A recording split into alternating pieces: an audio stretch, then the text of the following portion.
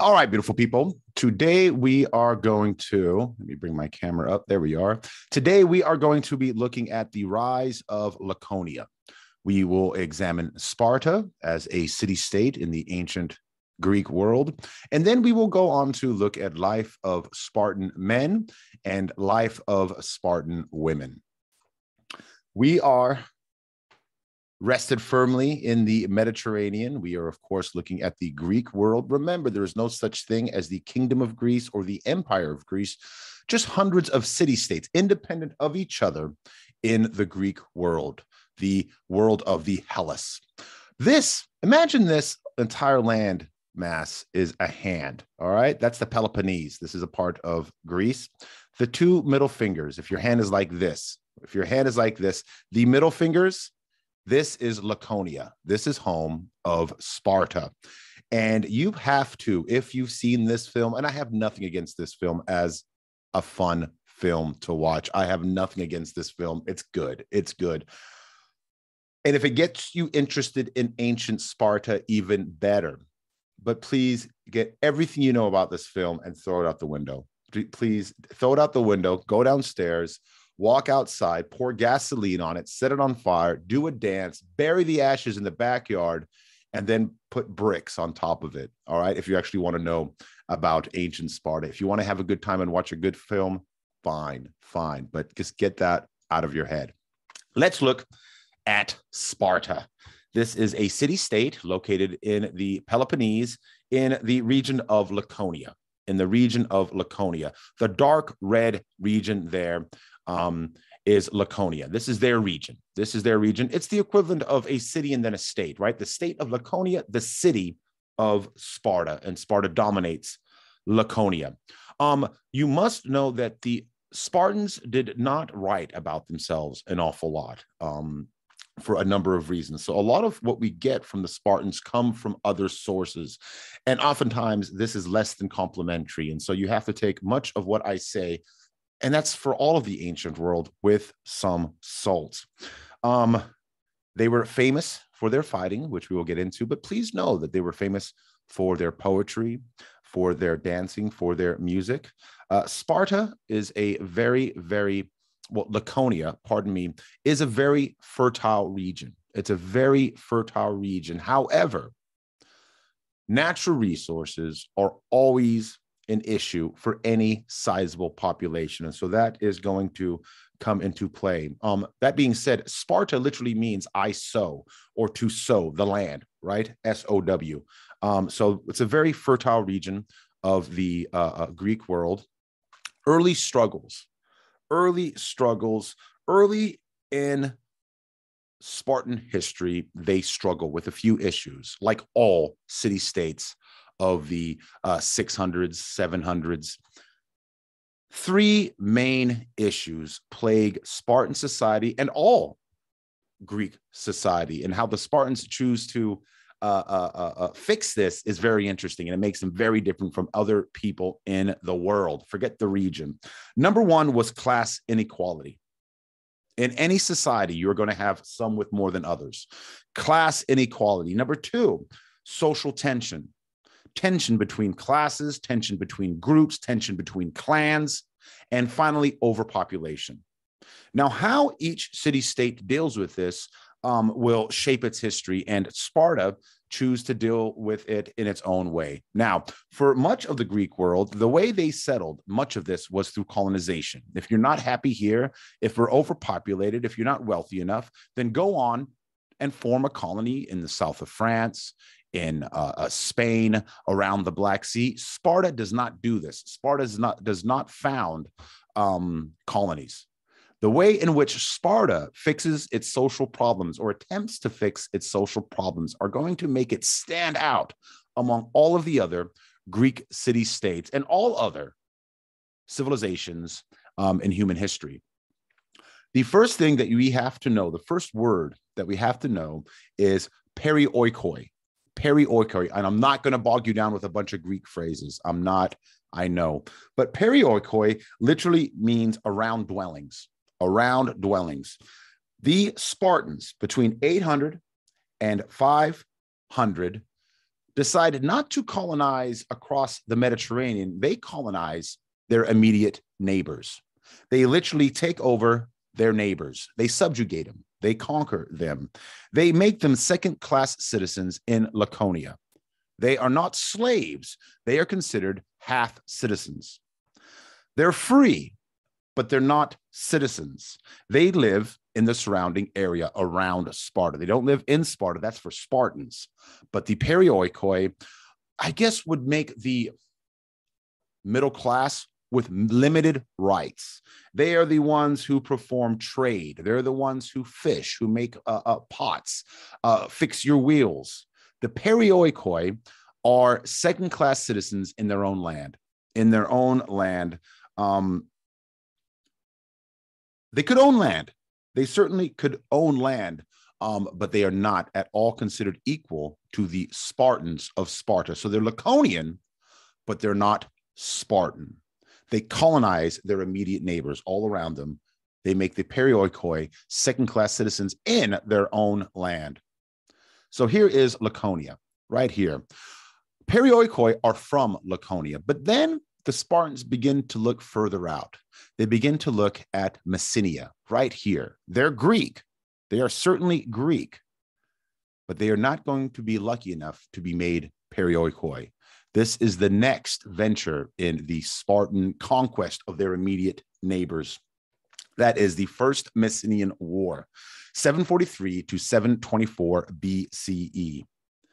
In the name of land conquest, the Spartans launch a war against their Greek neighbors. After 20 years of fighting, the Spartans are successful.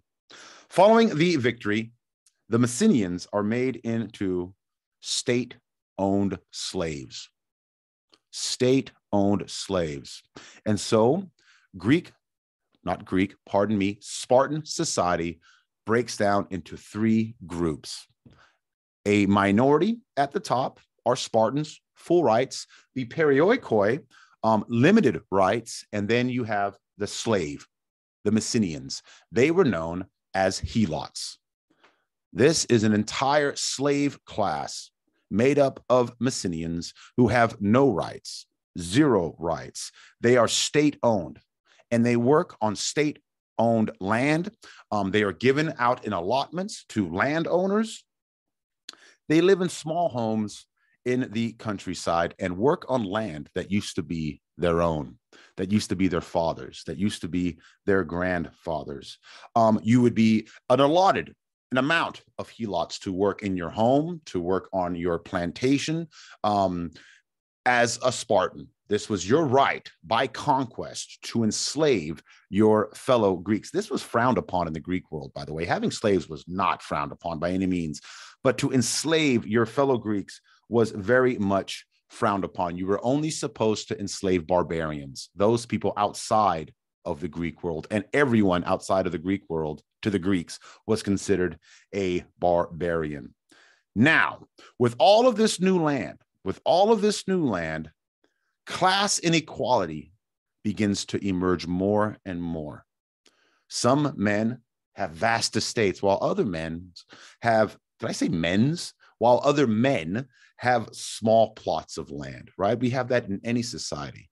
Class inequality with the bringing in of the helots. And these are slaves. These don't half think it. These are slaves, and they're not going to buy themselves out of slavery. Your best bet is that you can maybe make it to a perioikoi, and that was rare. And they toil in the land as slaves, as property. Your children are property. Your children's children are property. With all of this new land comes more arguments over land distribution, and social tension increases. We need certain reforms, and the way in which the Spartans seek to fix these social problems is very interesting. This brings us to Lycurgus. Lycurgus, he is a legendary lawgiver of ancient Sparta. Did he exist? We believe so, but he might not have. But let's, for the sake of this lesson, argue he was a real man living and breathing who set about fixing Spartan society and ensuring that it works as a cohesive unit for centuries to come. Legend has it, he went to the oracle at Delphi and sought advice. How do I make a society free of class divisions, social tensions? He set about reforming, and he based all of these reforms on three Spartan virtues. Three Spartan virtues. These are what Spartans ruled their lives by. Number one, equality among the citizens, among Spartans. Forget the Perioikoi, forget the helots, but equality among the citizenry. No Spartan is better than another Spartan. No Spartan is more equal than another Spartan. Number two, military fitness. We have to stay adept. We have to stay physically and mentally fit. Remember, Sparta was the only city that didn't have a wall. The tips of the spears of the warriors were their wall. And then finally, austerity. What does austerity mean? It means restraint, self-restraint. We have to live simply. We have to live in a disciplined fashion. These were the cornerstones of Lycurgan reforms. And he goes about fixing Spartan society and setting up a system that will last for centuries. And according to the Spartans, it worked very, very well. What were the Lycurgan reforms? What were the Lycurgan reforms? Number one, sorry, I just wanted to show you this. This is to break down class inequality. We don't want the very rich and the very poor.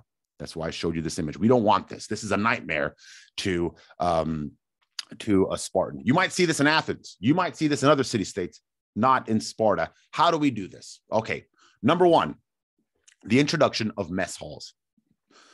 Every man was expected to at least eat dinner at the mess hall. These were communal banquets where every man would come at night. You're supposed to have every meal there, would come and eat meals. This was one way to break down class divisions, one way to build community, friendship, sitting with your neighbor and eating. Women were not allowed. Women ate in their own community mess halls. So we have mess halls. There's a Greek term for that. I don't want to, I'm not going to give it to you. It doesn't matter. It's confusing. Mess halls, MESHALLS.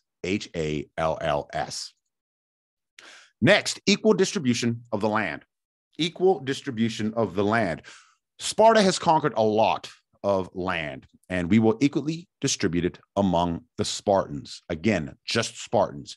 Equal division of lands to stop class inequality, to stop some men from being much richer than others. It happens regardless, even within Sparta, but we were trying to minimize this with equal distribution of land. This is an interesting rule. Spartans were not allowed to build homes with any tools other than a saw and an axe. Well, that seems strange to us, but think about it. We're not going to have ornately carved wooden mantelpieces. We're not going to have beautiful marble columns in our homes. No, simple homes. That's all we need. That's all we need. Every man is expected to live in a simple home. It should be comfortable, certainly, but there's no reason to show off your wealth. There's no reason to show you off your wealth. In fact, Spartan to this day means simple. Simple. If you go into someone's home and they say, I have very Spartan tastes, that means simple. Not a lot of things on the wall, not a lot of things on the floor. Very, very simple. Those are the three rules. Finally, the fourth rule. Oh, by the way, here, let me show you some things real quick. This isn't a major rule, but it's a rule. You are not even supposed to dress ornately. You're not even supposed to dress a lot of rings, necklaces, incredibly wealthy fabrics. No. You don't show off your wealth. Even if you do have more wealth than others, you're not supposed to show it off. The Spartans also did away with currency.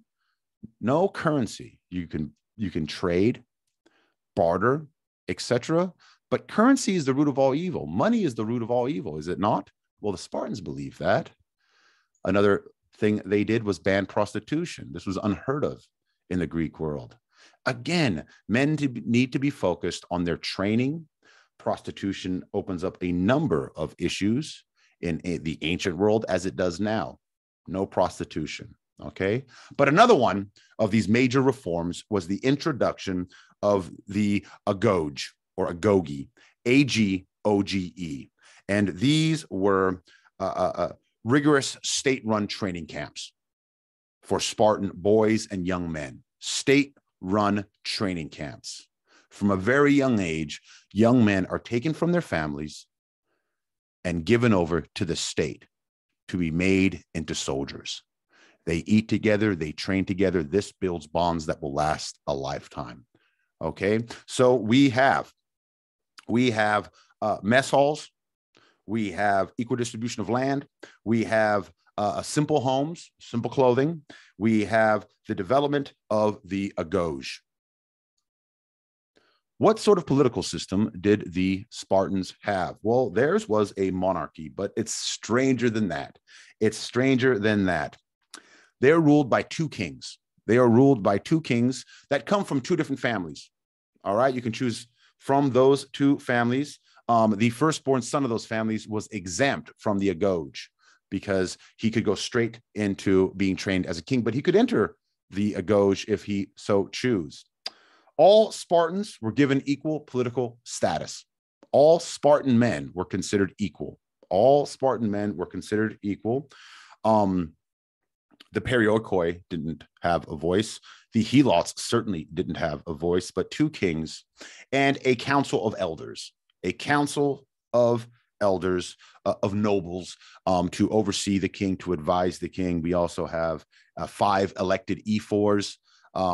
Again, I won't overly complicate things, but they would help oversee the government. So you have 5 elected elders, a council of elders, ruling with two kings. One of the reasons two kings work so well is that one king could go off to war while the other king rules at home. Or if one king dies in battle, we're not without a king. We have a king ready-made.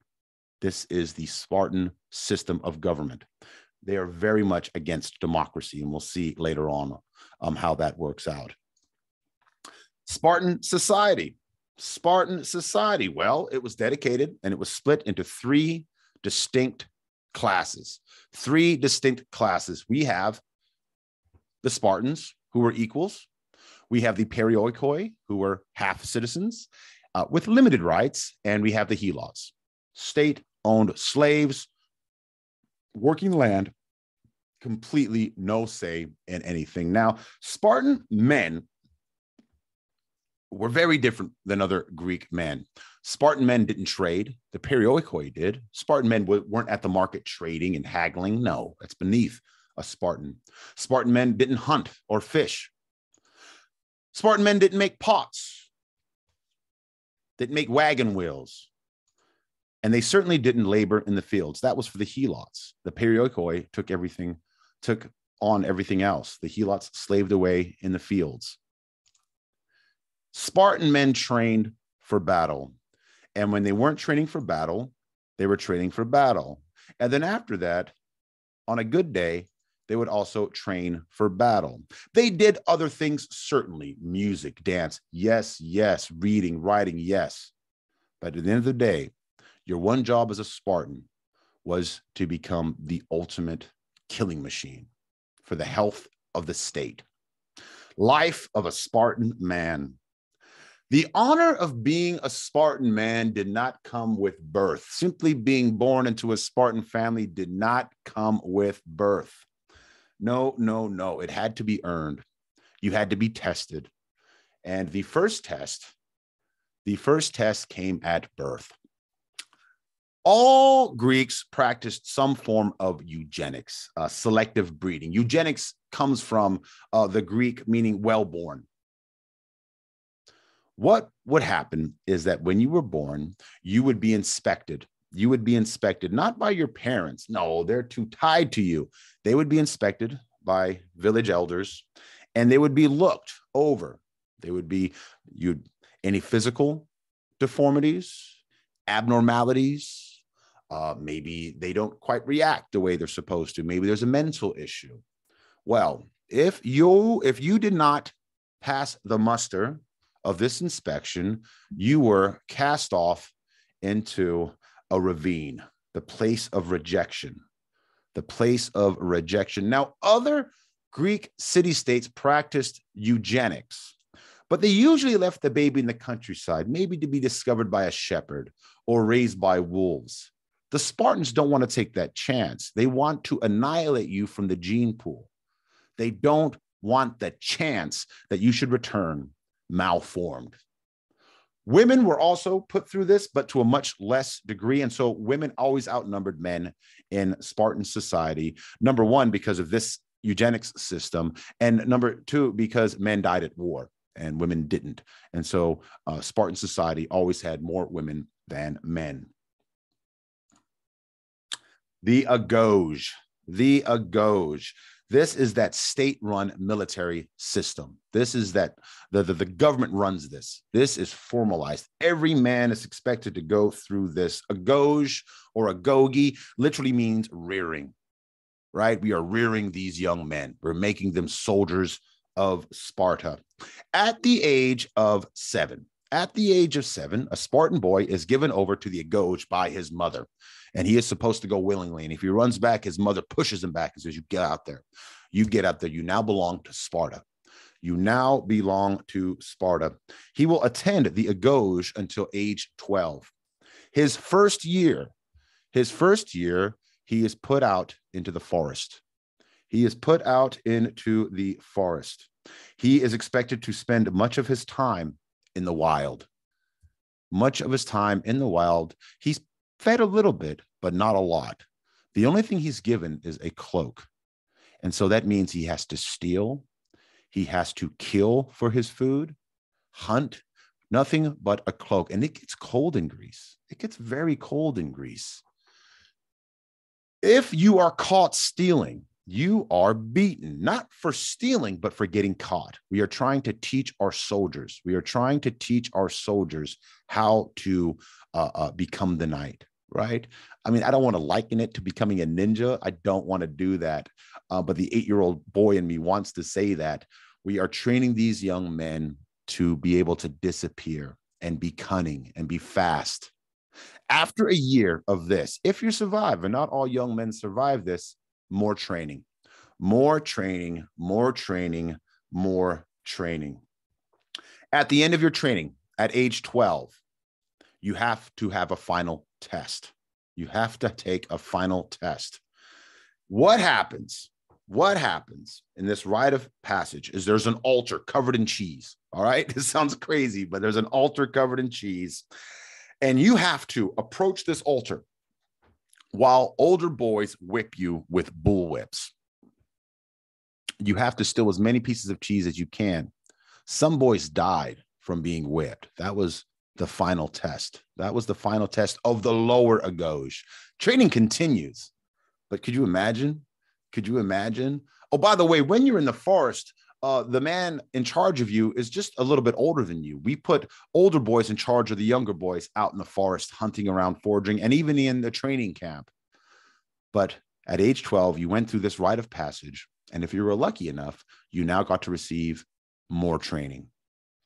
The crypteia, this crypteia is a very, very mysterious rite of passage reserved only for the boys in the agoge that showed the most promise. If you're going to be a leader, if you've shown yourself to be cunning, to be smart, to be ruthless, then you will take part in the crypteia. What is the crypteia? Well, it's very, very dark, and historians argue of whether this is true or not. I choose to believe it. At age 12, you're done with the agoge, and you are given a knife and told to go off into the night. You have to avoid detection. You have to lay low and go into the valleys, and you hunt helots. You're expected to kill as many helots as you can. Those state-sponsored slaves in the cover of night. Don't get caught. Could you imagine being a helot? You're already a slave. You're already bought and sold. And in the night, young men armed with knives, dressed in black cloaks, are hunting you as a rite of passage. Could you imagine such a thing? I can't. Absolutely terrifying. These Spartans, who were deeply religious and very, very cautious not to break any rules, would formally declare war on the Helots before this rite of passage would take place, as not to break the rules and anger the gods. They'd formally declare war on the Helots and send these young men out into the night. This was a way of keeping the Helots in a state of terror. The Spartans were always a minority. How do you keep an entire civilization, entire population terrified, scared, not wanting to rise up and rebel against you? You use this tactic. I can think of other times. Think of the KKK following the American Civil War, where a small select number of people kept an entire population absolutely terrified. This is, to me, terrifying. Pederasty. This is a institution practiced across the Greek world that modern ears have trouble hearing, and for good reason. It's very, very foreign to us. What does pederasty mean? Well, it's the homosexual relationship between an adult male and a pubescent or adolescent male outside of his immediate family. It actually comes from the Greek love of boys, okay? This by no means was uncommon in the Greek world, especially among Dorian Greeks, who the Spartans were. An older man would take care of a teen's education, material needs, with father's permission. This was common in the Greek world. Most, by the way, Athenians disapprove of this. But in many parts of the Greek world, it is quite common. So in Sparta, it's mandatory. Okay, it is not. This isn't something that two people can engage in. No, it's mandatory. At age 12, you would be paired up. You would be paired up with a man between 20 and 30. The older man was expected to take care of your material needs, to care for you, to watch over you. He serves as the boy's surrogate father, mother, and lover. Likely excluded full penetration, although they argue about that. This was seen as a way to instill emotional ties between the Spartans, between the troops. It was also a way to keep boys away from seeking young ladies, not to be preoccupied with females, as teenage boys tend to be. Again, it's considered very foreign to our ears and eyes for a number of reasons, obviously. But the Greek world, it's the ancient world. It's the ancient world.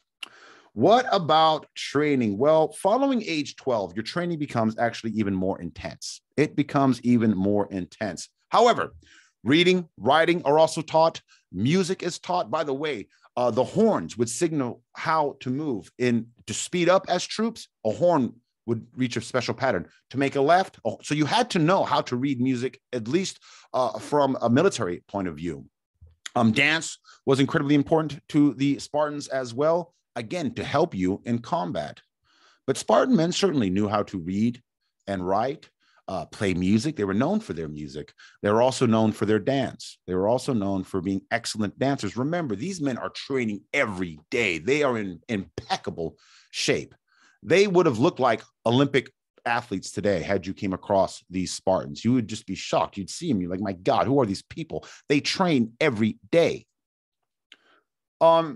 This is not unheard of, by the way, for football players to take dance, even martial artists to take dance, for a number of reasons. Mind, body control, physical fitness. It makes sense. It makes sense. And Spartan men were no different. That being said, the main objective here was training and discipline.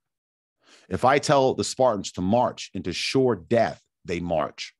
An army is only as good as its discipline. Isn't that what Sun Tzu said? He would have loved the Spartans. And so Spartan men drilled and trained and drilled all through their teenage years.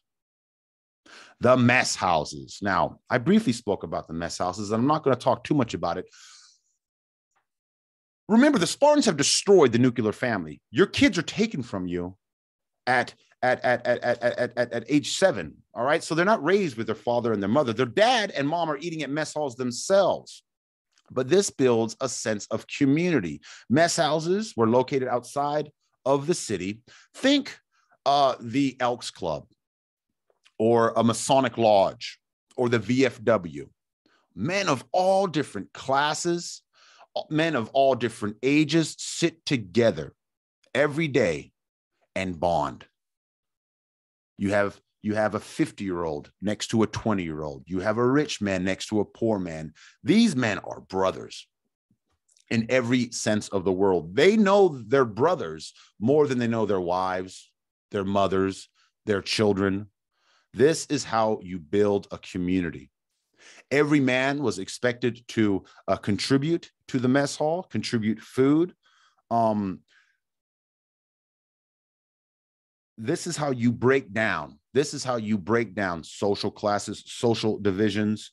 By age, in your 20s, men were allowed to marry, but you were still expected to come and eat at the mess hall. You were still expected to eat at the mess hall. In fact, you weren't even supposed to really live with your wife until you were 30. You lived with your brothers. One of the most famous meals they ate as Spartans was a stew made of boiled pig's blood and vinegar. Boiled pig's blood and vinegar, known as black soup. You can go on YouTube. There are recipes for it. You are welcome to try it. You are welcome to try it. Apparently, it is absolutely terrible. But like a Spartan, that's all you need. You're not supposed to eat the finer things in life. You eat in order to live. You live in order to fight, right? That is your job as a Spartan man. A Greek from southern Italy once tasted this. This is in ancient times. And he said, now I understand why Spartans are so willing to die after eating this pig blood and vinegar stew. Yummy, yummy, yummy. The homoioi. The homoioi. Okay. Homoioi means those who are alike. Homogeneous, right? Homo. At 30, you were considered a full citizen. You were considered a full citizen. You're given a parcel of land, a group of helots. You can live with your wife if you so choose. You join the assembly in order to have your voice heard. You could live at home. You could live at home, but you take your food at the mess hall. You take your food at the mess hall, and you enter into a Spartan life. You continue to train. You have your slaves working the land that you've been given. This is the life of the Spartan. At age 60, like an old warrior, you can retire from military service, return to your wife, return to your home. You can sit on the council of elders, oversee court cases, etc. But again, age 60 in the ancient world might as well be age 95. You don't have much more time here anyways. But that's okay. Spartans are supposed to die on the battlefield, not comfortable in bed. Here is the council of elders ruling with the king. Not a democracy. Please know that. The hoplites. What are we training to be as Spartan soldiers? We are hoplites. We are hoplites. That's infantry. That is infantry. We are hoplites, named after the shield, the hoplong. You are given a spear and a sword. This is your life. Now, this is the way Greek soldiers fought in a phalanx, lined up, shoulder to shoulder, with your hoplong and your spear, and you marched, and you marched. Or across the Greek world, this form of fighting evolved. You can see this man over here is making music to tell his soldiers which way to go. The officer is making a call. The musician shouts it off. This is how we communicate thousands of men on the battlefield. Every Greek city-state had hoplites that fought in a phalanx. A phalanx are those lined up soldiers like that. However, in the rest of the Greek world, these were commoners. They'd go home. They'd be a fisherman. They'd be a craftsman. They'd be a poet, even, right? It was the role of the citizenry to be a member of the army to protect the homeland, or the fatherland. The Spartans were different. This is all they did. And they didn't put, in the rest of the Greek world, you'd have different shields to mark who your family was. No, the Spartans don't do that. By the way, only the richest could serve in these infantries across the Greek world, because the equipment was incredibly expensive. The poor couldn't fight in these phalanxes, but the Spartans, this was government issued. This was government issued equipment. You got given this by the state. And by the way, it's very much related to Greek culture. Okay, so you hold your ground. You hold your ground. Well, part of your shield is blocking the man next to you. And so if you drop that shield and run, you've opened this man up. And so all of us as a society have to work together, and you better not break your rank. I don't care what in the hell's coming at us. You hold the line. You hold the line, because if one man breaks, they all break, and you will be shamed forever. That's across the Greek world, but the Spartans take this very, very, very, very seriously. You can see the phalanx at play in riots across the world. Police still use a form of the phalanx. It's a very, very, very utilitarian and I'm looking for a word here that's not coming to me. It works. How about that? It works. Now, other Greek phalanxes would employ archers. The Spartans, for most of their history, did not employ archers. They thought it a feminine weapon, because archers can stand far back and shoot. To them, that is cowardice. No, you meet a man eye to eye, and you hear him as he moans in agony as you run your sword through his stomach. That's what a Spartan would say. Unlike other Greek city-states, we gave our soldiers their uniforms, and they matched. They matched. They matched. They matched with the letter of Sparta on their shield. This is what a society dedicated to war looked like. They certainly didn't look like this. Again, it's a good movie, but no, they had breastplates and arm and shin plates and helmets, and they didn't go shirtless. They didn't go shirtless into war, and they usually never. Sometimes they did. Sometimes they did. Actually, at Thermopylae, they do. They break ranks and fight individually, which is unheard of among Spartans. But this was seen as cowardice or foolishness. If we're all lined up and I decide, you know what, I'm going to do this myself, and I run and I break the line and I run up to the guys in front of me, I've now left all of my comrades open. Shame on you. No, you hold the line and you wait for your commander to tell you what to do and where to go. Hold the line. There's so many things wrong with this picture. There's just, I don't know what else to say. I want to see him return to Laconia and walk up to the Spartans and go, "What's up, guys? Are we going to go fight today or what?" This is what they most likely would have looked like. We find a lot of their armor, but again, what was painted on them, how it was painted, that is up for debate. What about women? What about women? I just told you earlier in this lesson that women outnumbered men in Spartan society because of eugenics and because of deaths in battle. I'm going to tell you right now, I can tell you right now that the Greek world was very conservative when it came to women. Surprise, surprise. In the rest of the Greek world, women rarely left the house. Women could not inherit land. Women had no real say in anything, except for the life of a Spartan woman. Spartan women couldn't vote. Spartan women couldn't sit on the council of elders, but Spartan women enjoyed a tremendous amount of freedom. They left the house. They gossiped on the street, unheard of in the rest of the Greek world. Spartan women, because men were so gone, had a tremendous amount of responsibility. More often than not, it was the women telling the helots what to farm. It was the women telling the perioikoi, "Oi, go to the city and trade this for this." It was the women. They have a tremendous amount of freedom. And unlike the rest of the Greek world, they didn't marry at age 12. No, that was seen as unhealthy. You can't have a woman having kids at age 12. She might miscarry. The average Spartan woman got married at 18 when she was fully developed. See, everything is for making healthy soldiers. And so Spartan women were expected to remain incredibly fit. Upbringing of a Spartan woman. They exercised every day, just like the boys. They got involved in sports. They learned a great number of physical things. They danced, played music. Again, they were incredibly free in their upbringing. By the way, just as an aside, Spartan women were known for being absolutely gorgeous.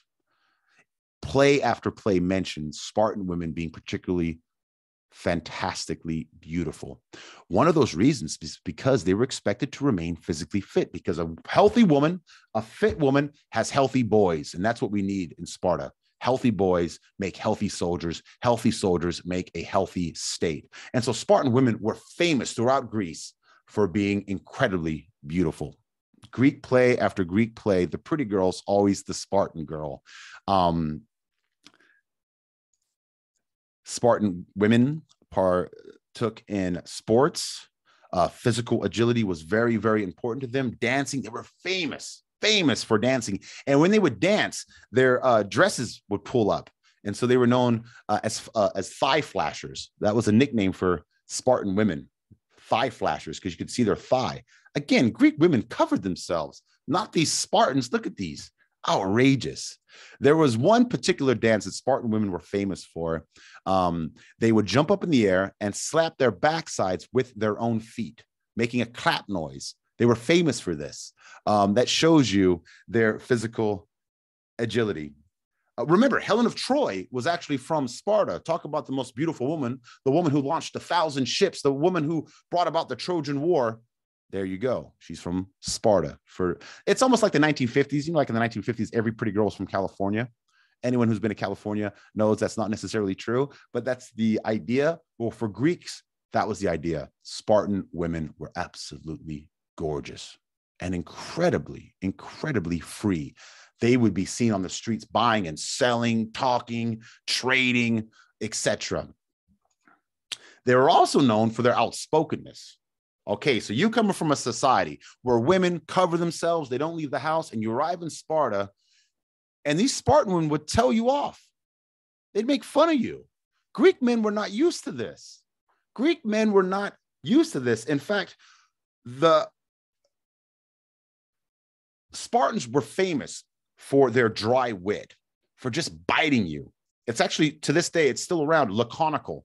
If someone is laconical, their wit is incredibly dry. Really good British humor, not all of it by any means, is very laconical. And Greek women gave it. They gave it all the time. Sorry, I say Greek women, Spartan women. And when visitors arrived from other places, they were shocked. They were mad. They hated it. How dare you? And they were good at it. It's one thing to be insulted, but then you're insulted and they do a good job of it. Absolutely terrible. And the women would tell off the men. There's a great story. This guy, he's telling a story about all of his, this battle where all of his friends died in this battle. And a woman turns to him and says, you know, that's a great story. Shouldn't you have joined them? Meaning, what are you doing alive? If all of your boys died, why didn't you stay there until you were dead? Ooh, that is biting. That is biting. A young man once complained to his mother that his sword was too short. Mom, my sword is too short. I'm terrified. She says, easy. Take a step forward. Your sword won't be too short anymore. That's good.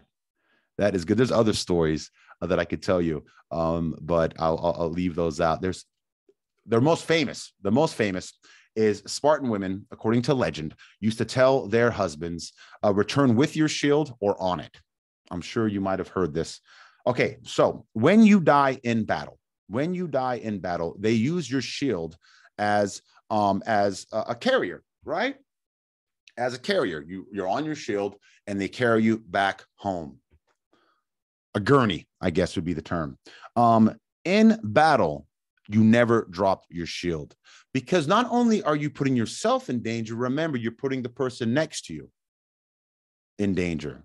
And so if you return with your shield, that means you dropped it and ran. You die holding that shield. And so Spartan women, when their husbands went off, return with your shield or on it. That to me says everything about Spartan women. Marriage. What about marriage? Well, for the most part, Spartan women could marry who they chose, unheard of in the Greek world and the ancient world especially. Men married between ages 28, 29, 30. Women usually married around 18, much earlier in other Greek city-states. But the way in which the Spartans, consummated their marriage is very strange. Okay, so they get married. And then there was a strange Spartan custom that is still very, very, very strange. On the night of her wedding, the Spartan woman would have her head shaved. She would have her head shaved. Okay, all right.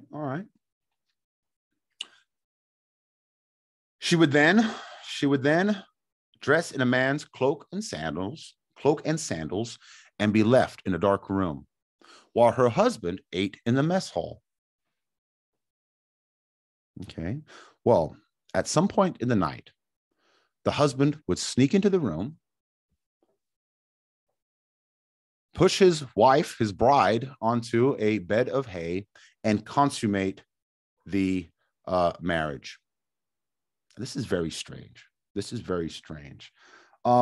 seems clear that this ritual was meant to allow men who have only ever been with other men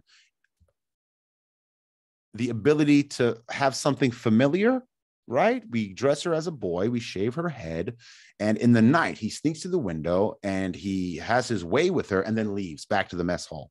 This, by the way, could go on for years. Just so you know, men that didn't give their wife a child, who didn't perform their husbandly duties, would be ostracized in the street. Other women would say, hey, Leonidas, what are you doing here? Go home. Your wife's not pregnant. You'd be teased by the women if you weren't giving your woman what she demanded of you, the right, the ability to make Spartan soldiers. Interestingly enough, across the Greek world, if a woman slept with anyone other than her husband, it was punishable by death. However, in the Spartan world, with permission, if I can't give you a child for whatever reason, or I'm too old, but you're still fertile, I can give you permission to sleep with a handsome, fit young warrior to breed for the nation. And many Spartan women partook of this strange custom, unheard of in the rest of the world. But again, with the husband's permission. Very, very, very strange world of the Spartans. We are going to leave Laconia next time and go to the region of Attica, where their capital, Athens, emerges as another major player in the Greek world. But Athens isn't alone. Because we are also going to examine an empire that we've seen before, the biggest empire the world has ever seen up to this point. That is the Persian Empire, that extends in this whole swath, and butts up right up against the Greek world. We are going to see the rise of Attica and Persia peeking into Europe, looking around the corner and thinking, why not that region as well? We will see how all of that works out next time. Thank you so very, very much. Until we meet again.